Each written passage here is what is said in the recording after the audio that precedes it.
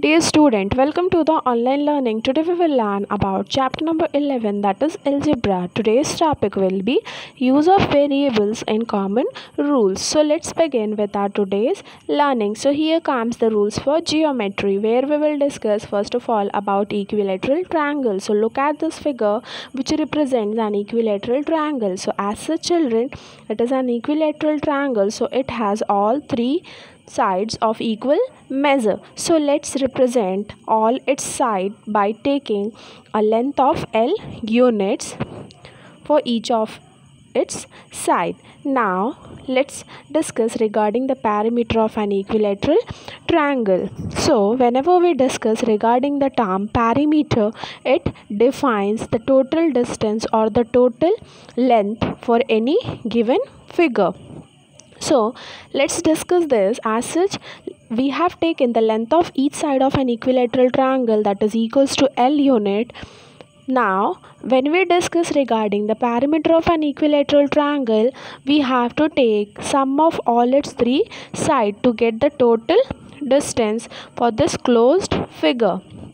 Now if we know the length of each of its sides, we can even multiply the length of each of its side by 3, or else we can take the sum of all its three sides to obtain its perimeter. Now as such, we know the length of each side of this equilateral triangle we have represented using a term, that is small letter L.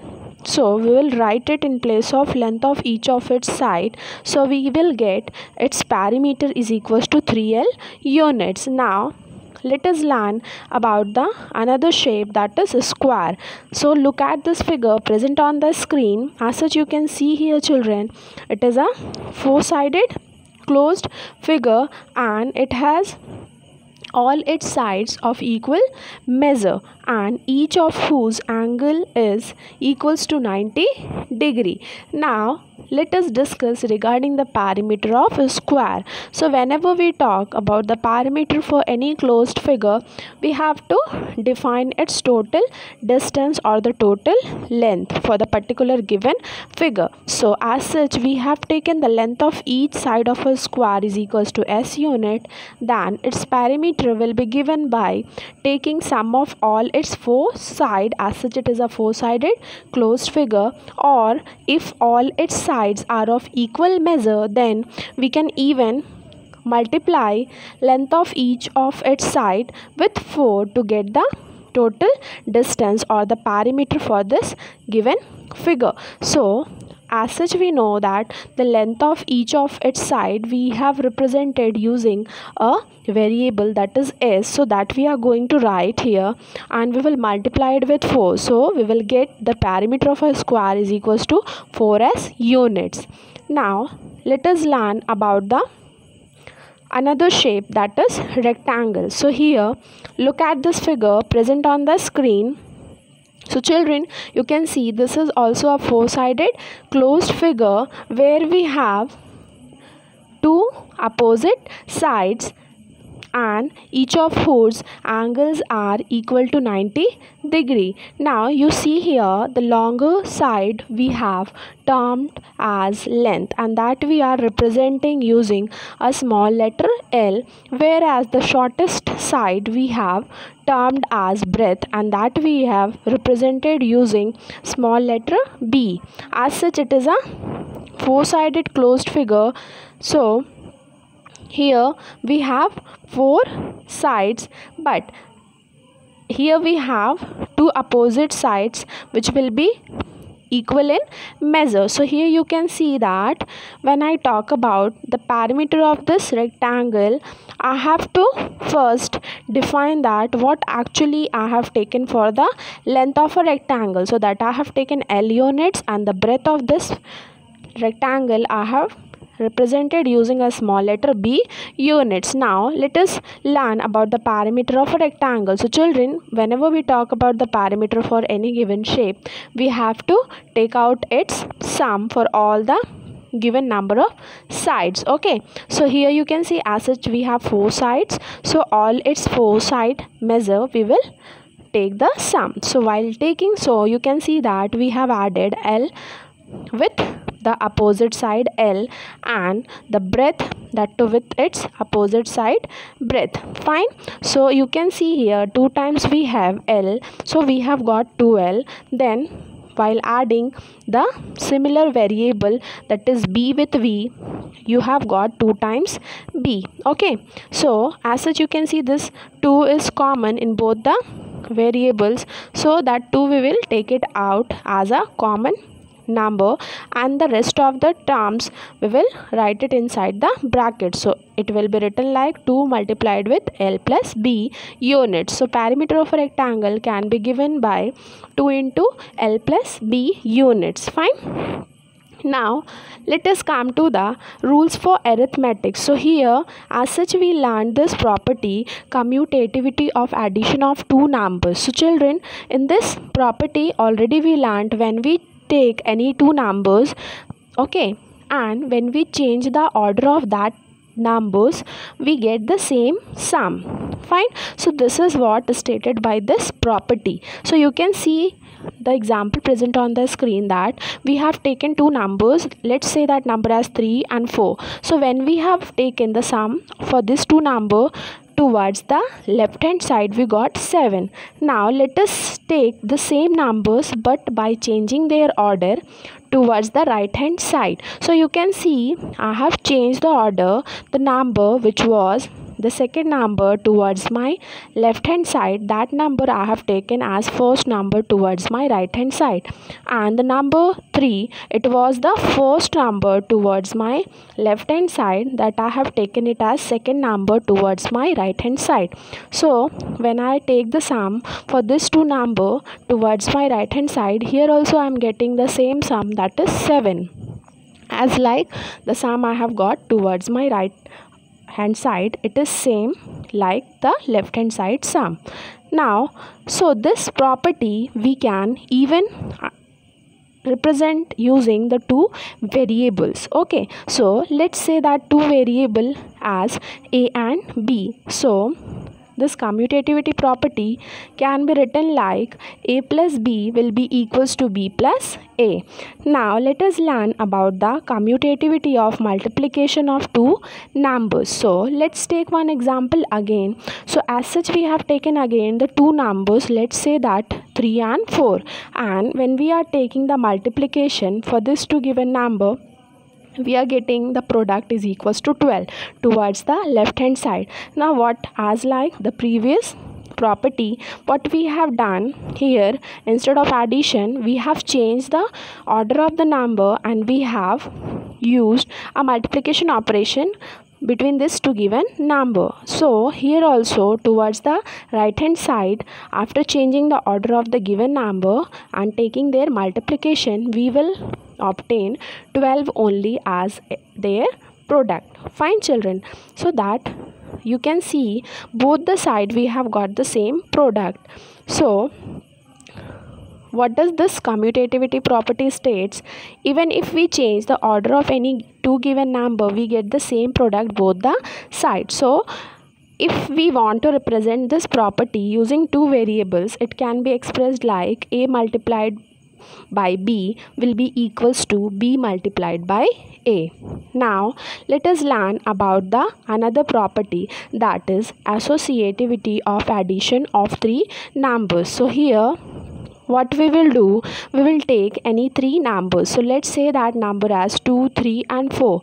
Now first of all we will take two numbers together and that two numbers sum we will take first towards the left hand side. So by taking the sum for this number 2 and 3, you can see that we will get the sum is equals to 5. Then after getting the sum for the first two number, we will take the sum with the third number also.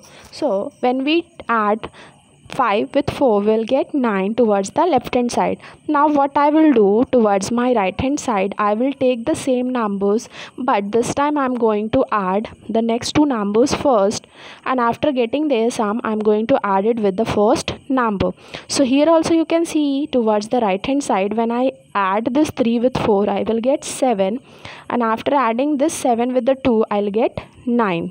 Okay, so you can see both the side we have got the same sum. So if we want to represent this property using any three variables, it can be given like a plus b first time, that has to be added with the third number, that is c. So here we have represented it using a variable c. Then it will be equals to the right hand side when we add the first variable, that too with the sum of next two variables. Okay children, now let us learn about the distributivity of numbers. So as such, whenever we have to multiply any two given number, okay, so here you can see that this property can be used, and this property will be helpful to us to get the multiplication done in easy way. So you can see here the first number is of 2 digit and the next number is of 3 digits. So what we have done, we have expanded the next number in terms of 100. Okay, so when I have written like 15 multiplied by 100 plus 20. So you can see inside the bracket I have two addends and outside the bracket I have one whole number present. So how I can proceed this, I will multiply the first whole number and I will multiply it with the first addend. Then I will place the addition sign, and then again the whole number 15 will be multiplied with the next addend, that is 20. So while doing so, while getting the product for each of these numbers, later on we will add. So we will get the answer is equals to 1800. So for this property we can even use it using the variable. So let's take that the whole number as a and the next two addend as b and c in terms of variable. So this can be expressed like a multiplied by first addend and then addition sign, and then next to that the first whole number can be multiplied with the next addend, that is c. Okay, so this is how we can express this property of distributivity of any three variables. Now let us come to the exercise question given in textbook page number 230. So here the first question is, the side of an equilateral triangle is shown by L, and you have to express the perimeter of this equilateral triangle using L. So look at this figure present on the screen. So as such children, we know that the equilateral triangle, it has three equal sides and all its three sides are equal in measure. So all its side we will represent using a unit L. So its perimeter will be given by taking the sum for all its three sides, so that it is L. Okay, so all the sides when we will add, we will get 3 times L. Fine. Now come to the next question, that the side of a regular hexagon is denoted by L. We have to express the perimeter of the hexagon using L. So here first of all we must know that we are talking about the regular hexagon, so all its side will be equal in length. Okay, and total number of side this regular hexagon has is equals to 6. Fine children, now look at this figure. We have drawn a 6-sided polygon. Okay, and its all side we have represented using a small letter L. Now see here, the perimeter for this regular hexagon will be given by multiplying the length of one side with 6. Okay, so 6 into L we will do, as each of its side we have represented using a variable L. So we will get 6L. Fine.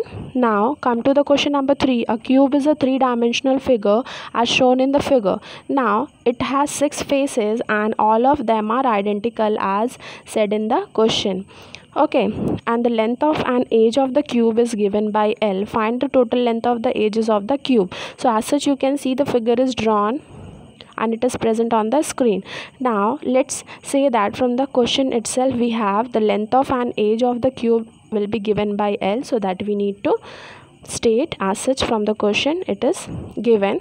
Now first of all we must know that what is edges. So children, edges means what?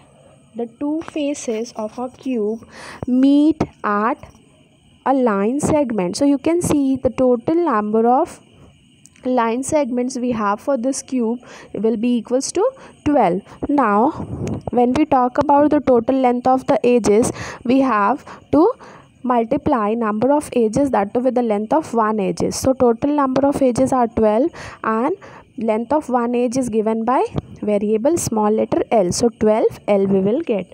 Now come to the question number 4. The diameter of a circle is a line which joins 2 points on the circle and also passes through the center of the circle.